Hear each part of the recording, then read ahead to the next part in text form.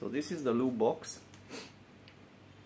This L-shaped wire goes to the amplifier, the yellow wire goes to one guitar, and this blue goes to the other guitar. Switch, it stops. Switch. And now this guitar works. And this keeps quiet.